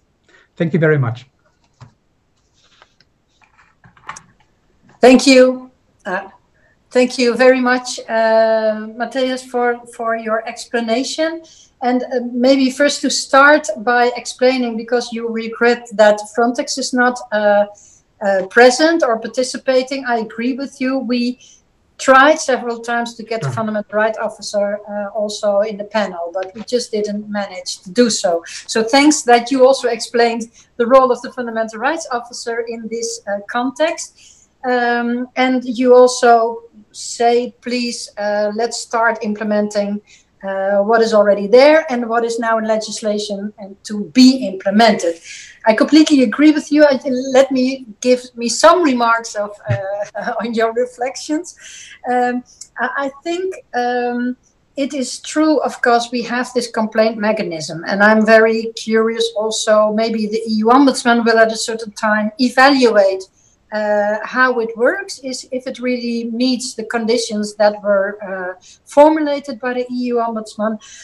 I have the impression that of course, the Fundamental Rights Officer is independent and dealing with the complaints, but at the same time, the Executive Director also has quite a big role in dealing with those complaints. So I think it would be very good if it would be evaluated at a certain moment to see if the independency is sufficiently safeguarded in the way it is dealt with within Frontex. And that the same counts for the 40 monitors, of course. I think therefore exactly now we need to be very critical, reflecting the level of independence, because if those monitors, they will resort under the Fundamental Rights Officer, if their independence cannot be guaranteed sufficiently, we have lost the battle actually, and we will not get the added value that we wanted to have these monitors. So I think actually it's very timely to look at it now, how those mechanisms work in practice. And then, of course, the element of transparency, which was mentioned by all speakers almost. I think also this deserves attention also with, to what extent will the work of the monitors be shared with the public, be transparent in order to make sure that we have a follow-up. Here, Matthias wants to add something. Did I see that right?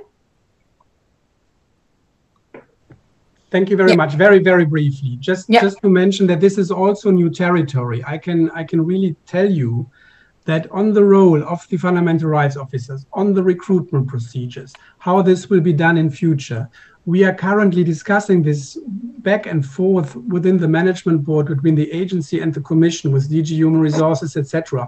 Because this is all new. We will be in the first time in a situation where European officials will carry weapons and have law enforcement competences.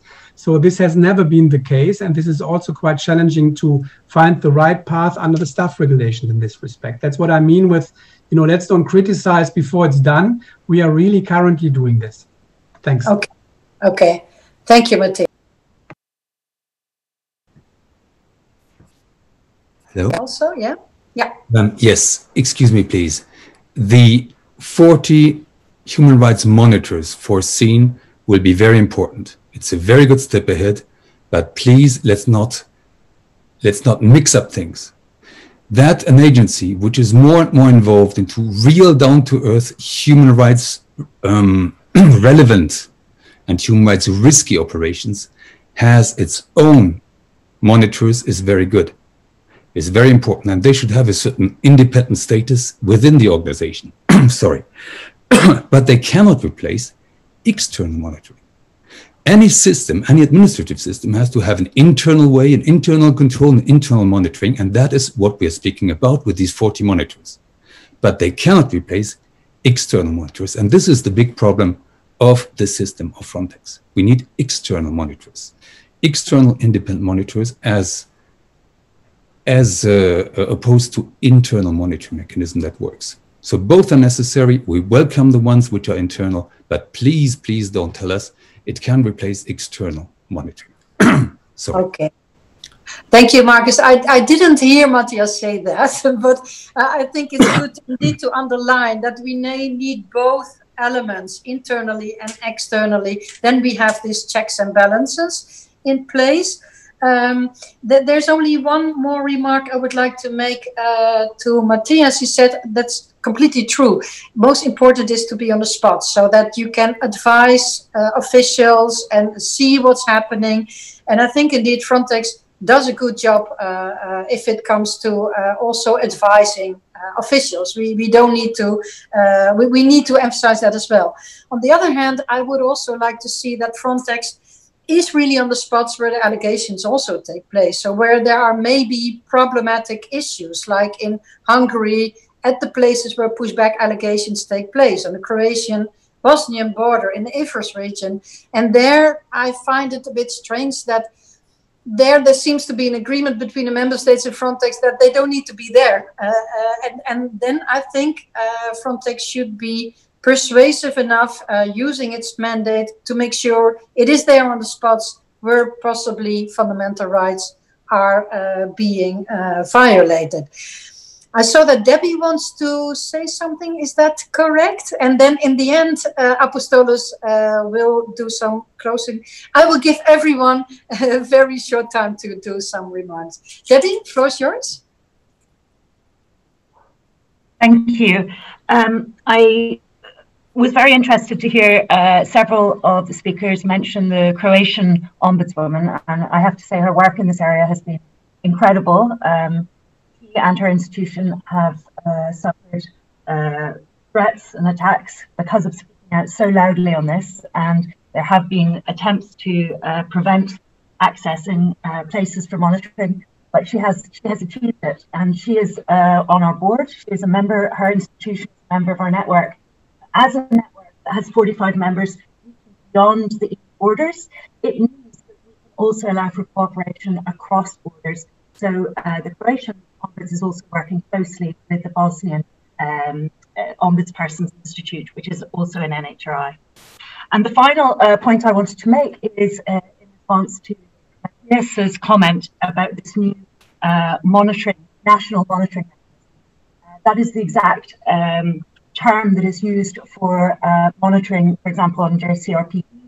Under many conventions, there is a national monitoring mechanism that is identified, and generally they require, just like the NPMs or for the national monitoring mechanisms, to look at where there are violations of the rights of persons with disabilities. They require that the institution is compliant with the Paris principles. And the Paris principles that I referred to before, which is testing and testing. So I just wanted to remind again that when looking how to create this mechanism, a lot is already there. So thank you very much. Okay, thank you very much. We are already running out of time, but I want to give everyone the possibility to say something at least. I saw Catherine raising her hand as well. Yeah? Yeah, and then Fergal, and then Matthias and Annelies. Yeah, okay. And thank you. I want to briefly make 3 points in conclusion. I think there's a question here about when presence is helps prevent violations and when presence constitutes complicity. And this was the dilemma that I think arose in the case of Hungary. And from our perspective, we'd argued that the operation there shouldn't be taking place when there was a situation of systematic violation of EU law as well as international law. And I think on an ongoing basis, this will be a key question. When does the risk assessment show that it is better to be present and when not? Because a situation where an agency is present and it doesn't change the fact that violations are taking place is problematic. The second issue, which we haven't touched upon, but I think is one that gets into the nitty-gritty of Frontex operations, is what we might call mainstreaming fundamental rights. So it's not just an add-on, but when we look at everything from the operational plan, but also to tools that are used outside of operations. I mean, vulnerability assessments, for instance, and assessing based also on respect for fundamental rights. And this has been something that is quite absent. So, for instance, the risk assessment that appears in the vulnerability assessment, looking at what's happening in member states, is not something that has prioritized the potential violation of human rights by that member state. So I think it's also then allowing the fundamental rights officer to make sure that that role is integrated throughout all aspects of the work of Frontex. This will then, I think, be a question in the senior leadership and the management of Frontex to make sure that there's a genuine commitment to operate in that way going forward. And then the final point going forward is the question of, are we going to have a new legislative proposal expanding the use of border procedure? And both the risk of increased violations, the need for monitoring at the borders, and the potential changing role of Frontex, and in some cases EASO, not necessarily in a positive direction. All of that means that this will remain a key issue. We hear that 3 legislative proposals are coming, and we assume that there will be an increase in focus on the border, despite the fact that we would argue that there's already a disproportionate focus on that rather than on making asylum work within the EU. Okay, thank you, Catherine. I really would like to ask you to just stick to 1 minute now for the last remark, because otherwise people will just run away because we run out of time for a long time. Fergal, Annelies, and then Matthias. I don't see the others, so, and then Apostolis will read. Yeah, very briefly. I mean, on the issue of internal external control, it's not a question of one or the other. You have to have both, and of course you seek to strengthen whatever mechanisms are there. We've heard that there are the monitoring system is being enhanced as we speak. Obviously, the question is how well will that be done, and it's part of an overall system that fits together. On that overall system, one has to also bear in mind that you're talking about a system that's operating both at EU level and at national level, and the systems of control have to fit into that model. The national systems of control can't control Frontex. That has to be done at EU level, either through the ombudsman or through the courts, obviously, both operating to the maximum of their capacity. And on transparency, there's an issue of public access to documents. Of course, that should be maximized. We've had a number of cases ourselves, but also bear in mind that the ombudsman has full powers of investigation, including looking at all files in the possession of EU institutions, bodies, offices, and agencies. So we can go in and look at everything that Frontex has, all of the monitoring reports in full, and that is an important point to bear in mind. It doesn't mean that you shouldn't have the maximum amount of public transparency, it's an added mechanism on top of that. But I think it's important to bear in mind that it's also there. Okay. This was exactly one of the recommendations coming from the public, from the audience, that the Ombudsman should use the own initiative inquiry on transparency of Frontex. So maybe we will hear more about that later on. Annelies?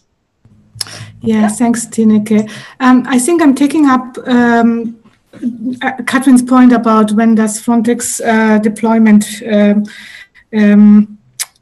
can help prevent violation or when it becomes complicity. But I'm in the context of the new regulation, which has reinforced to some extent fundamental rights monitoring, but it has also introduced a new mechanism. It has reinforced the suspension mechanism, so to say, in Article 46, whereby Frontex can decide in a preventative way not to deploy to areas where there are consistent, there are serious and persistent allegations of fundamental rights violations. In that context, how was it possible for Frontex to deploy staff and assets to border control functions in area marked by these type of reports in a context where the right to asylum was suspended? It still remains an open question to us. And this also applies this thinking to Frontex engagement in detecting boats, in alerting coast guards in relation to SAR events in the Central Mediterranean. It was mentioned that they have contributed in the past to SAR events. They have in the past, indeed, to rescuing people. But in the current context, they're only contributing to people being intercepted and not only pulled back by the Libyan Coast Guard to Libya, but also there is an allegation that they might have contributed also to a pushback from Maltese SAR to Libya. So just to say, it doesn't. I don't want this to be only one side of the picture being shown. There is more to be said about Frontex engagement and Frontex role, and the issue of there being no clear accountability system, which would make it unavoidable for Frontex to intervene to stop violations and to be seen to be doing so. That is really the heart of the problem at the moment. Okay, thanks a lot, Annelies. Now I think only Matthias, Marcus also Matthias, and Marcus both 1 minute, and then I go to Apostole, and then we need to wrap up. May I also, after this? Yes, of course, yeah. Matthias, Marcus, Thomas, okay. You have to unmute yourself. Now it's better. Just on the last remark, I think we all agree and we have to be aware that border management is a very, very sensitive issue. And I agree also it's not about black and white. There is necessarily some gray, and that's why it's also necessary to have a good monitoring. And that's, I wanted not to apologize, but I wanted to underline the important role which the European Ombudsman and FRA as independent external bodies play in this perspective, also in reply to what Marcus Jäger said with regard to external monitoring.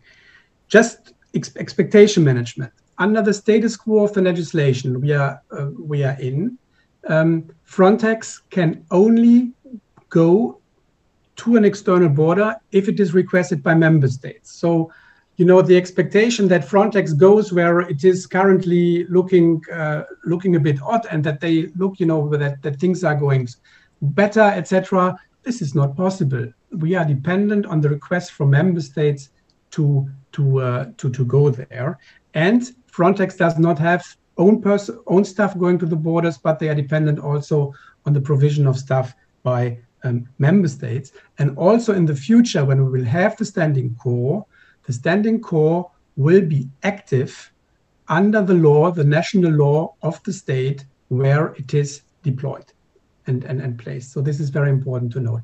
I finish here because otherwise I'm becoming too long. Thank you. Thank you, Matthias. Now, Marcus wants to Thank you. The EU has an agency, Frontex, that is heavily involved in human rights relevant work with a huge risk of human rights violations, serious violations. The EU has an ombudsman. Why on earth is the European Ombudsman not the center of the permanent complaints mechanism against Frontex? I don't get it. Own initiative investigations are nice, but they're not sufficient. They are still ad hoc ways of controlling. I would like to see the European Ombudsman being the person, the institution, to whom any complaints against Frontex are being regularly investigated. Okay, thank you, Marcus. Thomas? Thanks very much, Tineke. Just briefly, I would like to reiterate that as of now, member states, border officials and border authorities are the key players. So if we look at all the border sections, just looking at the land border section, external borders, we will see national border guards and border police and other competent authorities. Frontex is, as of today, still the exception. Of course, this is coming, but we shouldn't lose sight that strengthening the border monitoring activities, focusing on national border police and border authorities is key. So we should also create incentives for member states to engage in, at the national level, more border monitoring, as was in the case in the early 2000s with those tripartite agreements. Many of them are not there any longer. I mean, many countries in Central European region have just, stopped this cooperation with UNHCR and NGOs. So there's still room for improvement or get back to what has worked in the past. For instance, via the new Asylum Migration Fund. So formulating objectives and the new AMF can also create incentives. Plus, another thing is to put more emphasis in the context of the Schengen evaluations in the domain of border management on the role of fundamental rights. So it's also a channel coupled with Schengen evaluation training sessions to raise awareness about the importance of border monitoring in this context as well. Okay, thank you very much, Thomas. And now the closing remarks before I really close the session is for Apostolis. Please go ahead. Also briefly, if you can, because of the time. Yeah. Very briefly. The complaints mechanism until November 2019 had received 41 complaints, according to a Frontex representative. The implementation of the mechanism has not been vigorous. This is very obvious. It's been 3 years, 41 complaints. Next to the SIR numbers, who do not exist practically, the internal monitoring mechanism has not been implemented vigorously.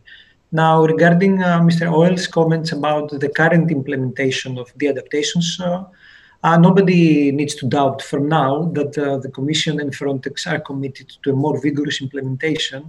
But even if this is perfect, still the question of independence will remain open, as it has been discussed by many of today's panel's members.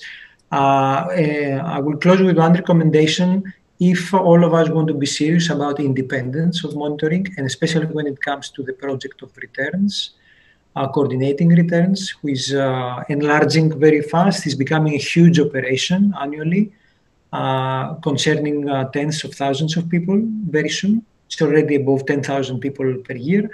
Then a first step would be to discuss the possibility for a change in the returns directive recast, in the specific provision about the character of the monitoring mechanism, and include next to the word effective, which Frontex finds very convenient to have, because it can increase the effectiveness, the word independent, effective and independent mechanism. Otherwise, the issue of independence is going to be left behind, and more time will be lost. Okay, thank you very much, Apostolis, and thank you all very much. I think it was a very rich panel. This is also why we used 30 minutes more than scheduled, but I think it's what's really worthwhile. And actually, I think bottom line is that we need to make sure that both on the national level and the EU level, Frontex and national officials are subjected by dependent and maybe internal but also external monitor mechanism. And we need to ensure that this is transparent enough, independent enough.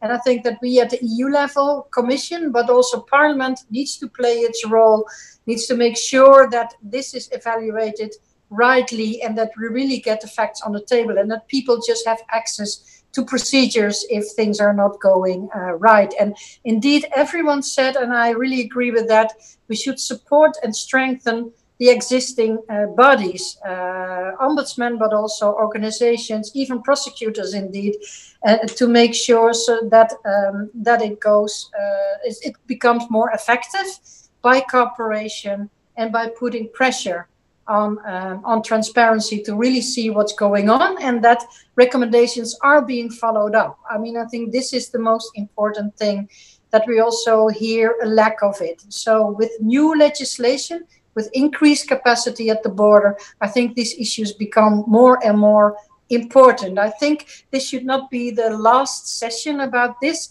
I really think that it's good to work further on how we can improve these mechanisms. I would really thank you very much for your contribution, and I count on you for further cooperation on this. And I would like to say, as closing, we also had a very rich audience because they came up with a lot of contribution. I really regret, and I apologize, that we did not have a chance to also have a Q&A session properly.